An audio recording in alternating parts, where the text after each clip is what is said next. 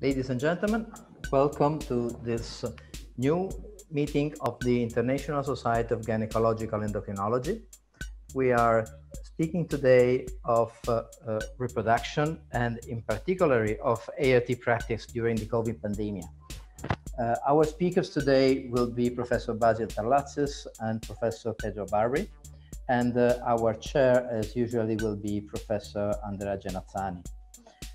Professor Barri at present is the director of the Department of Obstetrics and Gynecology and Reproduction of the Institut Universitario d'Exeus, and from January 2011 he is the director of the chair of the investigation in obstetrics and gynecology of the Institut Universitario d'Exeus of the Universitat Autónoma de Barcelona.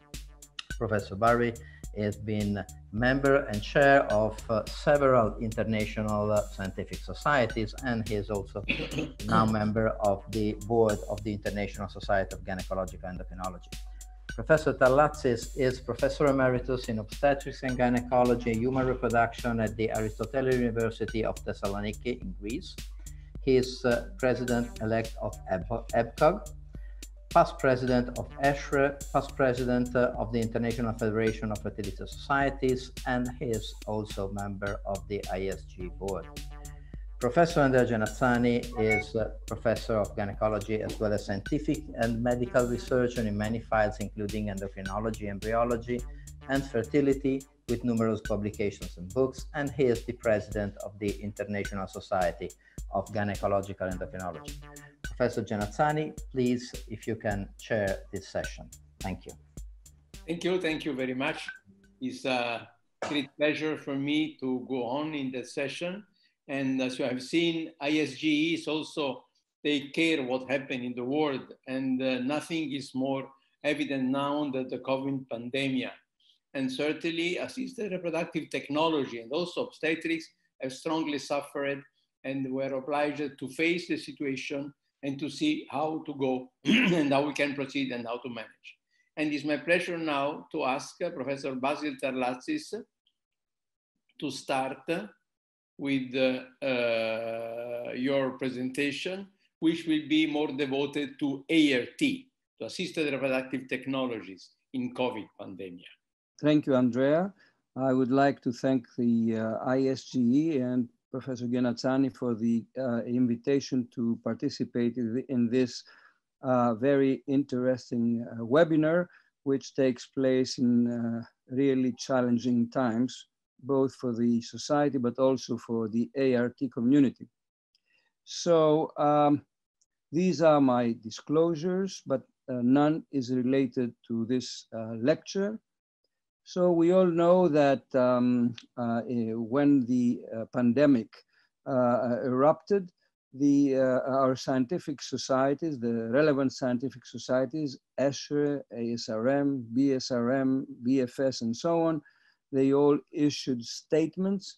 And in view of the unknown, most of them were suggesting to stop treatment of new patients and only finish up the ongoing cycles, and also to undertake new cycles only in selected cases, especially cancer patients wishing to preserve fertility. And this is interesting because it shows the ART activity in Europe as of April 2020. And as you can see, this indicates that no activity is taking place. So Russia, Turkey, Romania, France, Italy, Switzerland, Belgium, UK, Iceland, Ireland, Spain, they stopped the activities. Then there were some centers doing some activity, and then there were centers that started the activity again. And then it's interesting to see the same map as of the 16th of June 2020, and with the exception of Sweden and maybe here Albania, as you can see, no, Albania is no information actually, and the same is for Sweden. Most of Europe has restarted doing IVF on daily basis. Now, at that time, in April of 2020, ESHRE issued guidance on recommencing ART treatments, and this same message was also conveyed from the ASRM. And that's how we all restarted our activities. The question is, how do you do that? And what are the measures that have to be taken? And so in the guidance, we had guidance from ESHRE on recommencing ART, and also from the American Society of Reproductive Medicine. Now, using the guidelines of ESHRE, the recommendations were divided between patients and also personnel. Now, for patients, the screening should be done 2 weeks before commencing treatment, and this consisted of the triage questionnaire, and then, depending on the outcome, we would have couples where the patients and partners were asymptomatic and they had a negative triage questioning. Then there were couples that had that the woman or her partner had mild or non-specific symptoms, and the triage was potentially positive. And in that case, ESHRE recommended testing for COVID using the antibody tests, and then they categorize the situation to scenario 1, which is include into treatment, and then scenario number 2, which was be open-minded and keep options open. And finally, those were patients or partners with specific symptoms and a previous COVID-19 test positive. And in that case, those patients were belonging to scenario 3, which was exclude from treatment. Going back to the measures for patients, the first step, as also suggested by ESHRE, is to do a triage for both partners, and also in many places take a temperature as a screening of the patients, and the rest I will discuss subsequently. And this is an example of triage questionnaire proposed by ESHRE. So what we are practically asking both partners is whether they have been sick in the last couple of weeks, whether they have or had temperature above 37.5, whether there was coughing, sore throat, a loss of sense of smell or taste, whether they have been in contact with somebody who had those symptoms or who was diagnosed with COVID, whether they have traveled to an area at high risk for COVID-19, nationally or internationally, whether they work in a hospital or nursing home or healthcare facility, and so on and so forth. So these are questions that might identify people who might be at higher risk of being COVID positive. Then we go to the big issue of laboratory testing, and as we know, there are 2 big categories of tests. One category are the molecular tests, and the most popular one is the RT-PCR for the virus, and the second one is the antigen detection, which is quite rapid and has been tested. And then a second category are the serology antibody testing. That means testing for IgG and IgM antibodies. Now, there has been a lot of discussion about the antibody tests, and there is a very nice commentary concerning those tests It is online from the JARG journal just this month.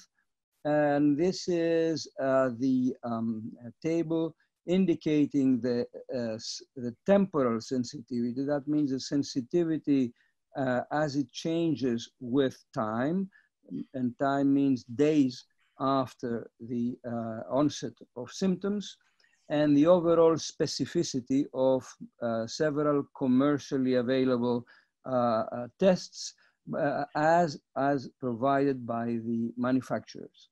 And so as we can see here, and it's very clear that you need, in order to achieve high sensitivity values, it is important to leave several days between the onset of symptoms and the development of the antibodies.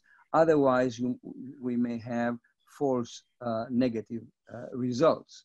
And then, of course, as we can see, the specificity is pretty high, over 90% for most of those assays.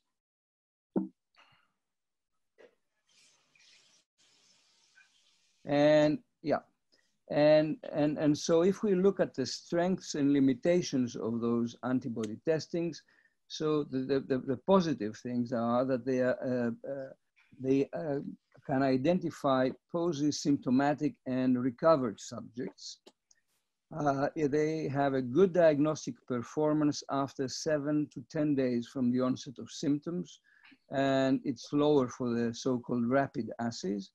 They are easy and safe, cheap and short time to results, possible correlation of antibody titers with the severity of the symptom of the syndrome, and we know now that this seems to be the case. That means that the asymptomatic patients seem to have a lower titer of antibodies, and also possibly a lower viral load. Useful for vaccine seroconversion confirmation. So when the vaccine hopefully is available, then we may be able to monitor the effect of the vaccine in terms of antibody levels. Improve the detection of COVID positive rate in suspected subjects when combined with molecular tests. Easy monitoring of healthy close contacts of infected patients, and also to verify the immune response in a studied population. Now, the limitations are that there is inter-person variability in seroconversion, and that seems to be confirmed from different studies. False negative tests are possible and pose a challenge, particularly due to temporal nature of seroconversion. Lack of independent validation of available tests in immunocompromised populations. Rapid tests have low sensitivity. Scarce information on the persistence of antibodies after the first infection. Very scarce information on the strength and long-term implication of immunity. Lack of robust diagnostic accuracy tests, and limitation in the test harmonization, and so on. So there are differences, and as we all know, there is no paradise on earth. So everything has advantages and disadvantages. Can I have the next slide, please? Because again, for some reason, I cannot change it. I don't know what happens, why it gets stuck. If you try to click on the white surface. You mean yeah. Here? No, yes. Yeah. Now, that was the previous one. Huh? Okay, now then the question comes, if we go to testing, is when do we test? At the beginning of the cycle, before or site pickup, both? And again, there are different strategies and recommendations, as we will see. But at least in our country, what has been adopted is there is a recommendation to do a molecular test before starting ovarian stimulation, and then it's mandatory to repeat that prior to oocyte pickup, which would then cover the approximately next 3-4 days for the embryo transfer period as well.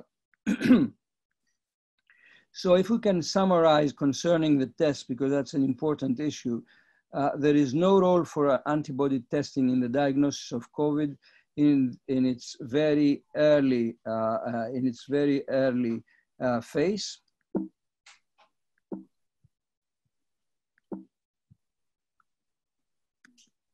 The combined use of molecular antibody testing markedly improves the sensitivity of pathogenic diagnosis for COVID patients in the different phases of their infection.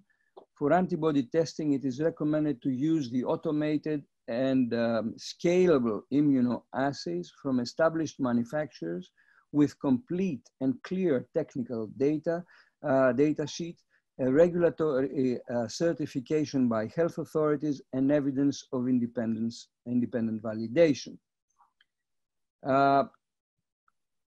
Now, if we go to the treatment procedures per se, specific informed consent has to be signed by the patients about the known and unknown risks of COVID infection. And the primary indication, especially in the early days when we started, was cancer patients in oocyte cryopreservation, advanced reproductive age, reduced ovarian follicular reserve, and all the other usual indications lower in priority, and a big caution for oocyte donation, especially this involves the oocyte donor, a third person, and surrogacy, again, because it involves a third person, the surrogate. And also information on personal protective measures or equipment, people call it different names, PPM, I call it. Now, also caution on FSH dosage. I think it is important to avoid OHSS during monitoring protective measures for patients and staff, which include masks, face shields, antiseptics, gloves, etc. Less frequent visit to the clinic, we have to limit that, and also social distancing. Now, concerning the oocyte pickup, protection measures for the anesthetist, because of course they are on the face of the patient herself, the staff, and in the recovery, again, keep distances, the minimum time necessary to keep the patient there and avoid too many relatives close to her. Bigger time space between pickups and transfers to give time to nurses for disinfection of the operating room. Now for the treatment procedures in asymptomatic patients of low risk, that in the early days was freeze all embryos. In asymptomatic patients, then we do now embryo transfers. For symptomatic or suspicious or positive, then we freeze all embryos. And it is recommended to be in contact with the patient and follow her up by phone or mail for the 3 weeks after oocyte pickup and embryo transfer for possibly developing the disease. Now we come to the staff. Again, the same scheme proposed by Esre, triage questionnaire. If it is negative, work. If it is suspicious or unclear, then do the COVID antibody testing. And if there is a positive, then of course, take care of that.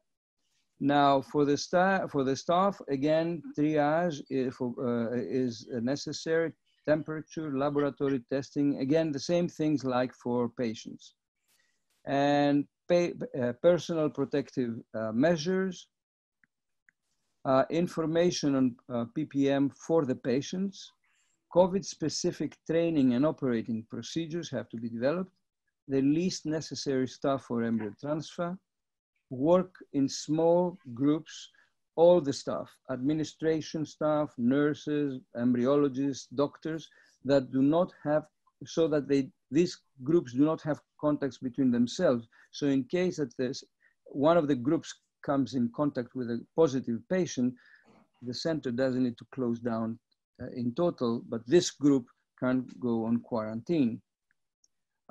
Personal protection measures, principles of good laboratory practice adopted for the COVID situation, and special caution on handling the biological materials, and especially serum, follicular fluid, semen, and so on. Cryopreservation in safety stores and in special tanks only for COVID patients. And here is the scheme proposed by ESHRE, the total scheme. So the triage questionnaire, we said about those 3 categories of patients, antibody testing, and scenario 1 would be include, which means again, triage, standard procedure, and then continue. And the other one, depending whether the test is positive or negative, continue or stop treatment, postpone treatment, which is also the case for the sick patients. Now, so it became clear that ASRM and ESHRE have adopted a different approach when dealing with tests. So ASRM, in their latest June 8, confirmed also in July, recommendation, they say that there is no sufficient information to recommend specific algorithms or testing. Molecular tests are still the cornerstone for the diagnosis and should be used preoperatively. Rapid tests are inaccurate. Antibody tests have considerable performance variability. Personal protective measures are still the most important step, whereas ESHRE, in their May 5, 2020 statement, which has not been revised, their recommendations depend very much, as I already showed you, on serological testing, 2 weeks before treatment and then during ovarian stimulation, in order to decide whether to start treatment and whether to continue treatment respectively. However, irrespective of those minor, I would say, or scientific disagreements, I think it is important that the major societies, ASRM, ESHRE, and IFFS, together they issued a statement published in the main journals, Human Reproduction, Fertile Sterile, and also Global Reproduction from IFFS, a statement saying that COVID-19 pandemic presents a unique global challenge on a scale not previously seen. The infectivity and mortality rates are higher than previous pandemics, and the disease is present in almost every country. In this document, ESHRE, ASRM, ESHRE, and the IFFS have put together, joined forces, come together to jointly affirm the importance for continuity reproductive care during the COVID-19 pandemic. I think that's the end of my presentation, and I would like to thank everybody for your attention. Thank you very much. Thank you. Thank you, Basil. I would like, first of all, to remind to everybody that you can write your question in the question and answer. You can see on the right side, the question and answer corner. Each people participating can write a question that we will use the question after in the discussion time. And then it's my pleasure to give to Pedro Barri the microphone. He will speak about the other part. We have the ART before, and then we have hopefully the pregnancy, and then how to face the pregnancy. Please, Pedro.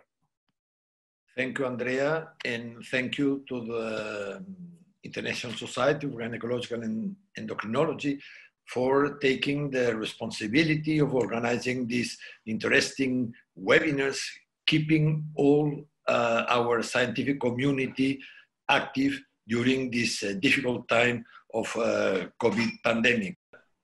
I have nothing specific to disclose, and my topic will be how can we manage with pregnant patients during this period of COVID pandemic. The outline of my talk, I will cover some aspects of very basic aspects of epidemiology. We will discuss on the clinical symptoms of this patient, the screening that we have to propose, the treatment that can be applied to these pregnant patients with COVID infection, which are the obstetrical and perinatal results. And then also for the discussion, we will present some data on the risk of vertical transmission. We are facing a viral pandemic, which is in some way similar to the previous experiences with SARS and MERS that were not so global like COVID is, but they have, as we will see later on, some similarities. With COVID, in this hyper-connected world where we live, the spread of the infection has been very, very rapid. And this is a real challenge to face some pathology which is really global, and is also global, the spread of the scientific information. By the end of June, I have found 320 PubMed publications dealing with COVID infection and pregnancy. Some epidemiological data, we know that the risk of the COVID infection is that the incubation period is short. The mean time is 5 days, but it's very important to know that 97% of the infected people will require 10, 12 days to present symptoms. So most of infected people will take for them a week or 10 days. And this is the very risky period in which they can contaminate other people. We know that this is a global pandemic. You will see that the mortality rate and the figures change every day. Here we have data from May, so it's 2 months ago, with an overall mortality rate because of COVID of, let's say, 7%, with some disparities between USA, Spain, Italy, Germany, France, UK, etc. More recently, in June, you can look at the data updated regularly by the Johns Hopkins University, and in early June, there were 11 million cases, confirmed positive cases for COVID, and 500,000 deaths because of COVID. Just very briefly to show how fast this pandemic has evolved since December 1st, 29, where was referred and recognized the first case of pneumonia of unknown cause, later has been identified as COVID-19, and this was recognized in China since February 11, where the WHO recognized that there was a novel coronavirus was responsible for this pandemic, and this pandemic and the virus was called COVID-19. In between, some positive cases have been referred in China, in Thailand, and in the USA and in Europe. So in February already, US State Department recommended the people not to go travel to China. Let's have a look at the similarities between COVID and previous viral pandemics like SARS and MERS. The virus, all of them are beta coronavirus. The animal host, in most of the cases, it has been said that there are bats or other animals sold and present in a seafood market in Wuhan, in China. The incubation period is short, as a mean 5.2 days, but the time from the infection to present symptoms is very variable, but it can take as long as 10, 11 days. The patient's characteristics is that mainly for all these coronavirus infection affect all people, adults.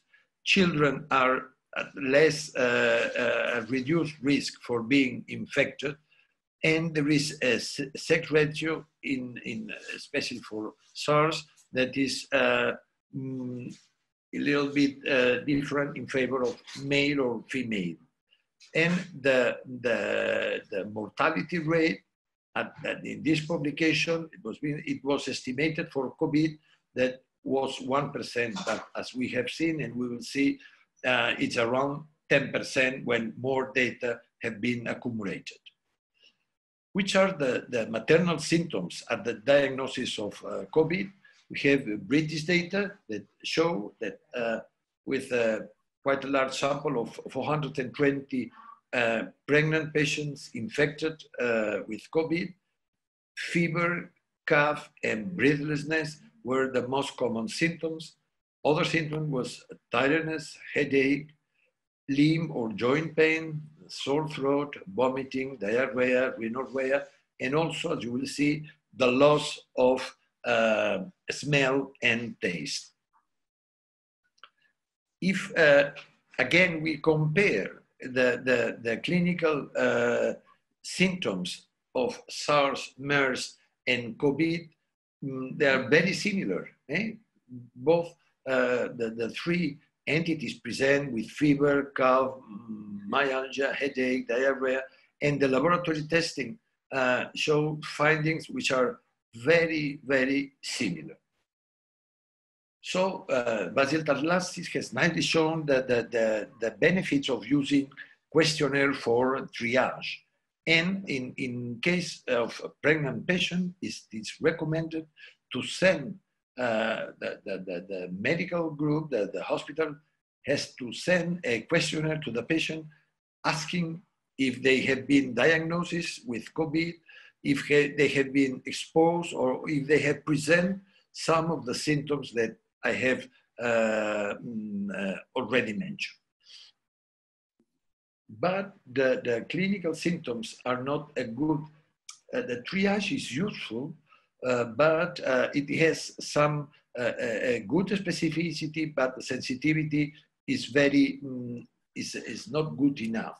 As we can see here, in a small group of patients, out of 32 positive COVID pregnant patients, 11, this means that were symptomatic, but 21, this is 2/3 of the patients, were asymptomatic.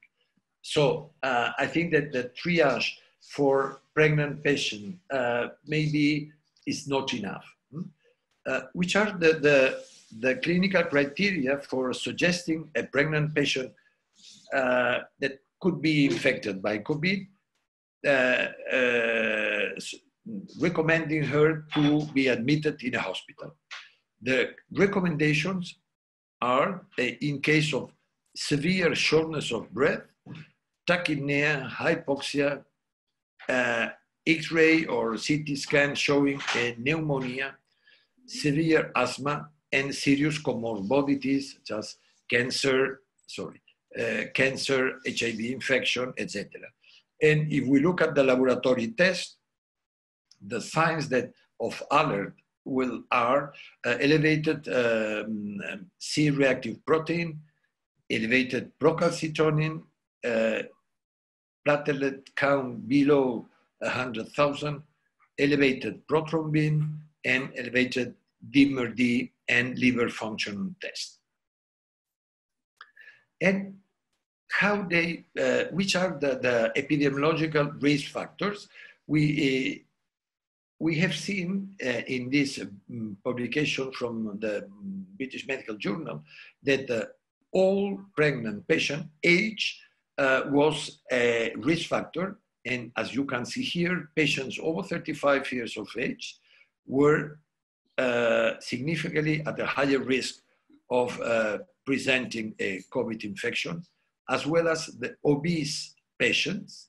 Patients overweight and obese patients were at a higher risk. And as far for ethnic distribution, Asian, Black, and Chinese patients were also at a higher risk of presenting clinical symptoms of COVID. We have tested during the most difficult time of the pandemic, from April 15 to June 15 in my department. We have tested by means of immunological ELISA test and or PCR. We have tested 647 pregnant patients, and out of them, 21 proved to be positive. This means that 3.34% of our pregnant population and as a positive COVID patient. How can we treat a pregnant patient suffering with COVID? The list of treatments is well known. We can use antiviral drugs, antimalarials, and you know the story of hydrochloroquine, anticoagulants, because in the more we know more data about the physiopathology of the infection, we know that the pregnant patients with COVID are at a higher risk of presenting thromboembolic phenomenon. They can be also treated with steroids, with antibiotics, with host-directed therapies, metformin, glitazones, with the infusion of convalescent plasma, or with using immunomodulatory agents or interferons. It is very important in these slides that show that the infection with COVID has two phases. The first phase that are in the stage 1 and stage 2, there is the viral response phase. And during this phase, the most active drugs are antivirals. And it seems that remdesivir is the most active, but other antivirals have also been used. But in the most difficult phase, which is the host inflammatory response phase, is where all the complications occur. Other drugs should be used, such as interleukin 6 or 1 inhibitors, high doses of immunoglobulins, hyperimmune serum, monoclonal antibodies, and corticoids, dexamethasone. How these pregnant patients infected with COVID evolved, how it was their outcome. Only 10% required critical care, and pneumonia was present in this population in 24% of the patients. 1% of the patients passed away, 93% were discharged from the hospital well, and 6% at the time of writing this article were still in the hospital. And what happened with the pregnancy outcome?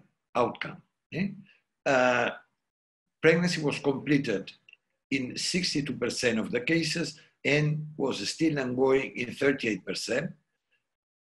97% of the pregnancy completed ended with a live birth, which is good news.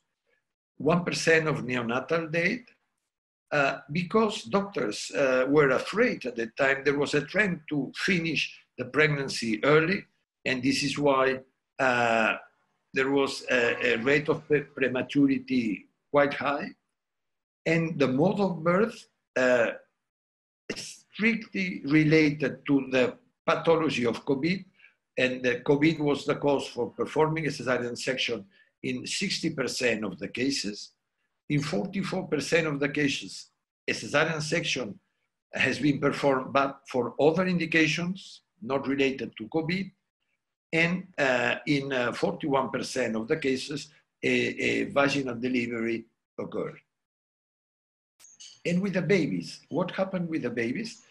25% of the babies were admitted in the neonatal intensive care unit, but only 4% of them showed a positive COVID test at 12 or more than 12 hours of admission in the intensive care, neonatal intensive care unit.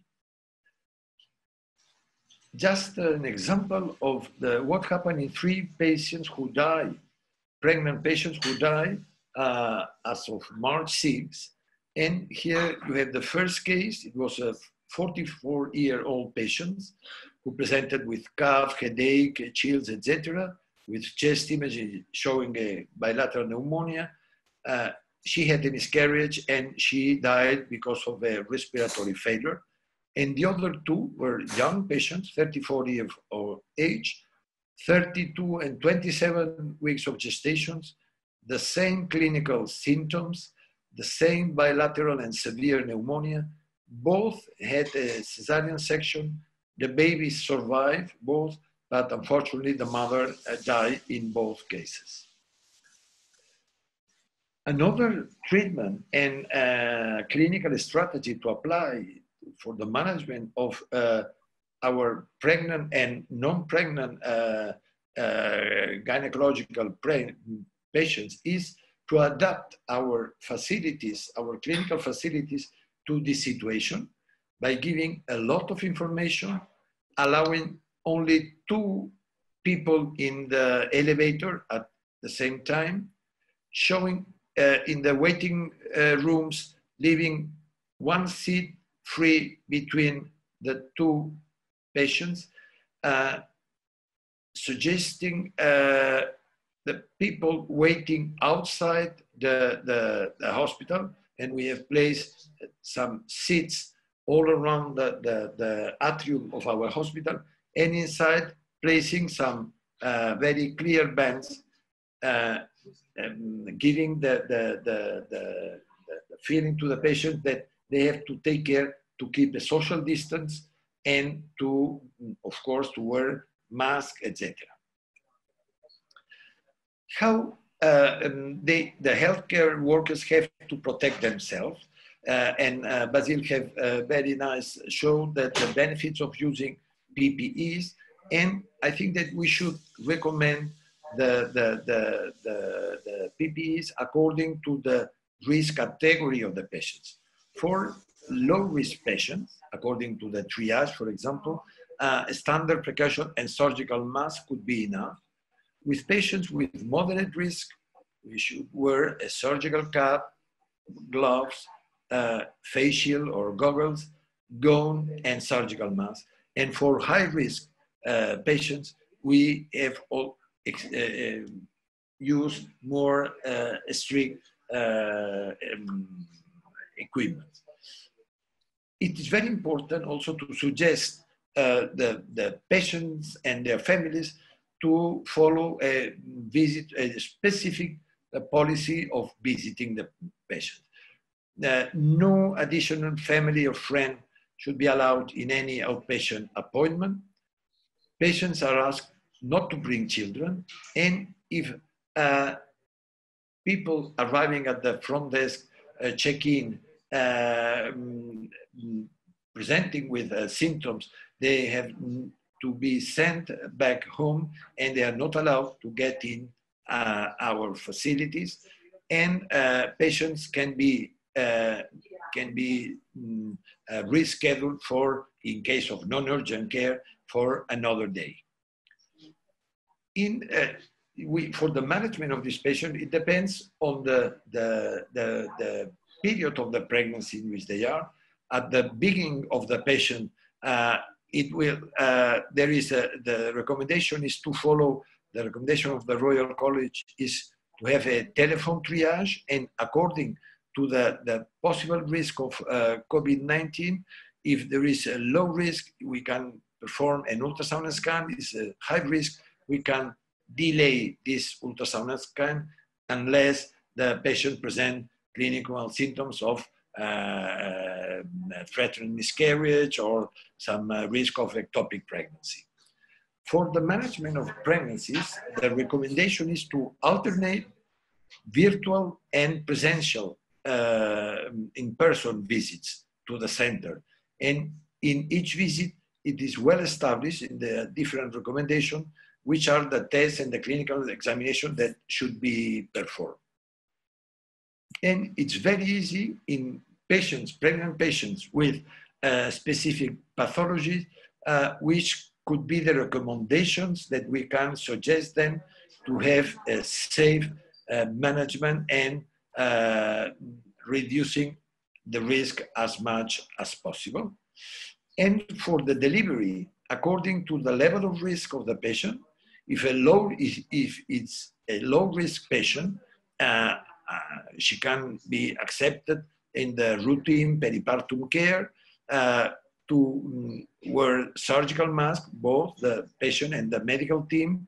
And in case of moderate risk or high risk, the recommendations will increase the level of recommendation for testing with RT-PCR, with using extra measures of PP equipment for protection. And just to conclude, at the beginning of this, the first month or 2 months, the message was that there was no vertical transmission from an infected pregnant patient to the baby. And more recently, more papers have shown that there is a risk of vertical transmission. And there is a very recent Italian paper in which they have analyzed 31 pregnant COVID positive patients, and they prove that SARS-CoV-2 was present at the level of placenta, at the vaginal swab, in the umbilical cord, and in the milk of the patient. Despite this presence in the milk, there is still a recommendation of breastfeeding because the benefits are higher than the risk that the patient can have and the baby can have, even in an infected COVID patient. That's all what I wanted to share with you, and I thank you all for being with us. And just as take-home messages, I will leave some very clear messages. SARS-CoV is a new coronavirus with a high infectivity. Can cause severe respiratory infection in 20% of the cases, mainly in elderly and in patients with comorbidities. And it is accepted that the overall mortality rate is around 10%. Antiviral and anti-inflammatory drugs must be started early in order to avoid the complication of ARDS and mechanical ventilation, in which situation the risk of mortality will raise to 50%. Antiviral activity of hydrochloroquine, lopinavir is very poor, and it seems that remdesivir is the first antiviral that has shown clinical benefit. Inhibitors of interleukin-1 and 6 are showing promising results, but there are no clinical trials proving their efficacy, and these trials are lacking. And case isolation, contact tracing, personal and population prevention by using masks and social distance will be, I hope that they are helpful to contain the epidemic until vaccine studies are already started, but the vaccine is not yet available. So this is my final message, and I thank you all for being with us today. Thank you very much. Thank you. Thank you, Pedro. If you can close your slides. We will go on. We are now in the, sorry? Great. We are now in the question and answer session. We have received some questions, and then I would like to invite all our people participating to send the question by question and answer. The first question will be for Professor Tarlatzis from an anonymous follower. What are the reasons for false negative PCR COVID testing? Thank you, Andrea. Thank you for the question. the main reasons are, number one, because of not high enough viral load. That means if the test is done a bit early and the viral load is not high enough, then the test may be negative. The second is technical. Maybe the swab that was taken did not collect enough material in order to provide a reliable test, a reliable answer. And that's why the current wisdom is that if or if it is done too early anyway. So the current wisdom is that we do the test, and then if it is negative, we have to repeat it after a few days, approximately about 5 or so, to make sure that indeed this person is negative. Thank you very much. Now we have here another question from anonymous attendee for Pedro Barri. And the question is related to the complication of the COVID disease. And the question is a strong obstetrical question. Is heparin useful for the management of COVID pregnant patients? Nowadays, heparin has been incorporated in the armamentarium of drugs to be used in not only in pregnant COVID patients, but also in most of COVID patients, male and female COVID patients. Okay, thank you very much. And also for Basil, is another question always related to the test. What type of COVID test and when do you perform in your unit? So in our unit, and that's also in Greece, I would say, the recommendation for the moment is to use the RT-PCR test.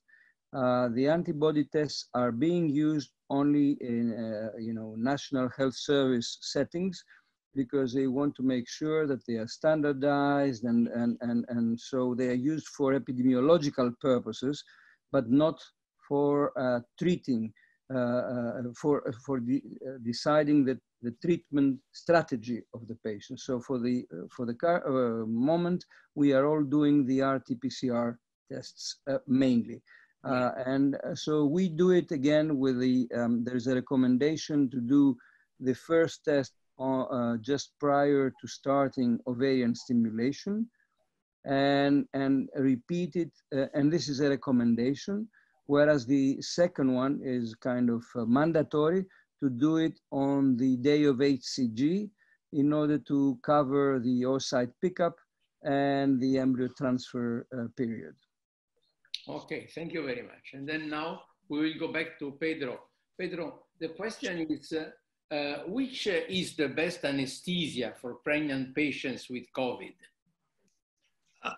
Of course, it seems that it's epidural anesthesia because we should avoid intubation and we should avoid the risk of passing fluid droplets from the trachea and the respiratory and from the lungs of the patient to the personnel, to the anesthesiologist. And this is why epidural anesthesia is the most recommended anesthesia for pregnant patients. Yes, and then still again for you, another question is related to the type of delivery. We have seen that in the most of the patients, cesarean section was done either for COVID as well for other reasons. But the question is cesarean section mandatory? We have some advantage for the pregnant woman or for the children from the cesarean section, or also from natural delivery if everything is going well? What is your believing? Now, if we look at the literature, there is a lot of publications showing the obstetrical results, and it seems that vaginal delivery can be proposed safely if the patient is in good condition, although infected, but in good condition. In case, of course, of a patient with bilateral pneumonia and very severe ARDS syndrome, it's mandatory to perform an emergency cesarean section. But for patients which are quite stable, a vaginal delivery can be proposed. Andrea, can I ask a follow-up question to that? Pedro, in view of your, or one of your last slides showing that, that the COVID was identified in the vagina, yeah. Do you think that this in the future may alter what you just said? I mean, would it be safer, let's say, for the baby to do a C-section to avoid the transmission, or you still believe that vaginal is the best way forward? I don't know. What is clear is that the initial publication, they said there is no risk of vertical transmission. Yeah. Babies are born healthy without any problem. But nowadays we see more publications showing that the positive babies are there born, although they do well and they recover very well because probably their immunologic equilibrium is much better than the adults. But I think that the risk is there, and maybe we have to wait for having more data to say, well, you should, like you test for streptococcus or for other, to test with a vaginal swab, and in cases of positive, maybe we should reconsider our strategy. Thank you. With your answer, you have also answered to the question of Miriam Torres, that I thank her for her question. Now, Lauren Green asked, Basil, this is for you. Do different countries have different reliability in PCR testing or in SARS testing? Yes, I think it has become apparent that different countries have different availability. And also it depends on the resources that are available to buy, but also as we heard during the peak of the pandemic, it was not always possible to get hold of these tests. And sometimes they were, we heard that they were diverted from en route while they were, the material was heading for, let's say, Italy, halfway went somewhere else. So I think, yes, this is true. In our country, at least, initially it was exclusively PCR testing.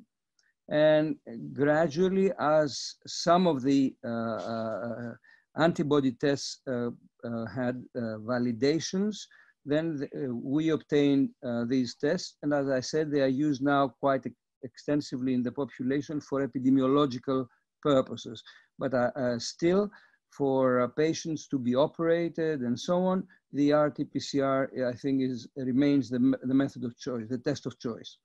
Thank you very much. Now is one question from an anonymous attendee, which is a reflection that both of you can answer. Is, do you advise infertile female patients to postpone obtaining pregnancy, or do you encourage them to aggressively treat infertility in this COVID-19 era before the time of the appearance of vaccines? Well, if I can start, because I had to struggle with this question from the beginning of the crisis. My position was, and still is, that if we consider, and I think Pedro gave a beautiful overview of the situation, that, that pregnant women were at higher risk of getting sick from COVID, or that in case they got sick, they had higher chances of becoming severely sick. And if we heard that there was a high risk for fetal malformations and so on, then there should have been a general mandate people not to get pregnant. And that would have been extremely important when people were staying at home at the lockdowns. So, but such an advice or a mandate was never issued. So if this is the case for the general population, which means you can have children, why should we sort of punish infertile women to have to defer, whereas we know that in most of our clinics, the biggest proportion of patients are already from the reproduction point of view of advanced reproductive age.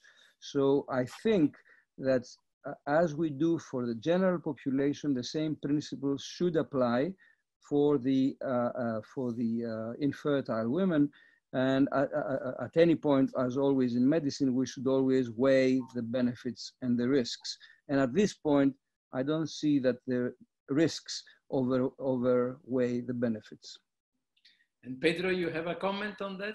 Yes, no, I agree with Basil, but I think that the situation now is different because during the most difficult time from, let's say, March 15 to May 30, we count on patients being sick or being ill of COVID. Nowadays, we count on positive cases of PCR. Most of them are totally asymptomatic and they will be asymptomatic. And I think, in my opinion, it's not a good option to delay 6 months or 9 months treatment. Maybe one option could be, in case of a positive asymptomatic patient, to go on with the treatment and to freeze the embryos. And we transfer the embryos later on when the patient will be totally free and with her IgG positive, IgM negative, etc. But to say, wait for 6 months, I think it's too hard because, as you said, Basil, the mean age of our patient is between 38, 39. They cannot lose 6 months. I thank you. And then now is a question for Basil, which is still related to what happened during ART stimulation. How would you handle a woman with imminent ovarian hyperstimulation syndrome who tested positive in COVID? Well, I think that's a very challenging scenario, but can happen if you do the test as we do prior to pickup. I think, number one, if still possible, I would definitely use the agonist triggering in an antagonist cycle, collect the oocytes, and then freeze all oocytes or embryos, depending on the status of the woman. Because if you do not do that, and you leave all those follicles there, she will have a high risk of developing OHSS, which on top of the COVID, we don't know what kind of consequences, lung, abdomen. I mean, it will be I think a very bad situation.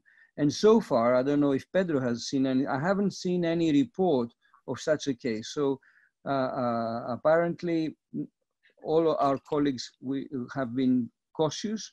They use the antagonist and agonist triggering, which we know eliminates practically the OHSS syndrome. And then they could do with all the precautions that also Pedro showed, if you have an infected patient, all the precautions in the operating theater, last to be treated, disinfection of the whole room after the end of the operation, collect the oocytes, fertilize them, and freeze them in the special tank. I think that would be my choice. I totally agree, Basil. And then one question for Pedro. And then when you speak about freezing embryo, you speak about freezing embryo, then wait. But can frozen embryos have virus within them?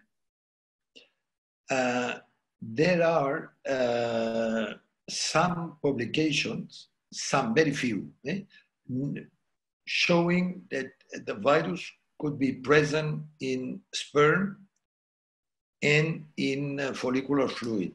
But these findings have not been replicated by other studies. I'm not aware that embryos, that it has been published that embryos could be infected. But I think that is a caution that we must consider. Well, if I may add, I fully agree with Pedro. And also, again, we need data, of course, but we can use previous experience, for example, with the HIV virus. And again, number one, it was never detected in an oocyte. Apparently, they say because it's a final cell or something like that, and so on. And also, I don't recall that it had been identified in the embryo. It's a different thing, the vertical transmission, but not because of the fertilization process. Pedro, do you have the same impression? Totally the same experience. Yeah. And with HIV virus, it has been published that was present in the sperm, of course, but not in the oocytes nor in the embryo. Yes, yes, you know, but with the COVID, still we have to wait some time. Also, because you have seen there are some data showing that they have found in neural cells, in adult individuals, in kidney cells, in neural cells, in different tissues, not only in the lung. Then we have, I think, to take the caution that you are taking now. Then our last question: is breastfeeding recommended? It is. It is. As far as I know, the publication I have seen, all of them agree, although being aware of the presence of the virus in the milk, the mother's milk, they said that the balance between risk and benefits was clearly in favor of maternal breastfeeding, even in case of COVID positive pregnant patient. Okay. Then, dear friends, first of all, I would like to thank both of you of have participated to that beautiful webinar on behalf of the International Society of Gynecological Endocrinology, and bringing us not only the information, but bringing us the image, how the clinician take care of these growing problems, how the clinician, we are still ready to face the difficulty in human life who can suddenly appear with new situations such as COVID-19 pandemia. Then I would like to thank you, Pedro and Basil, for your time and for your devotion to the ISG Society. And then I would like to leave our public and to invite you to the next webinar. Next webinar will be in Spanish. Will be not in English, will be in Spanish. And will be on otros aspectos de la anticoncepción. And we will have two fantastic speakers, Professor Cuauhtemoc Celis from Mexico and Professor Néstor Ciceles from Buenos Aires. Bueno, los invito todos a participar al próximo, que va a ser en español. Va a ser un gran momento, una gran fiesta por el público español. Y creo que eso indica una otra aspecto de la cara de la endocrinología ginecológica. Somos una familia grande, tenemos muchísimos idiomas, hablamos en inglés cuando posible, el español, el francés, el italiano, el ruso, el chino, son todos idiomas de nuestro corazón. Gracias a todos y que tengan un buen día. Have a nice and good day and happy time and healthy life in this difficult moment. Thank you, Basil. Thank you, Pedro. Thank you, Andrea. Bye. Thanks. Bye-bye to everybody. Bye-bye, Basil. Bye-bye, Andrea and David.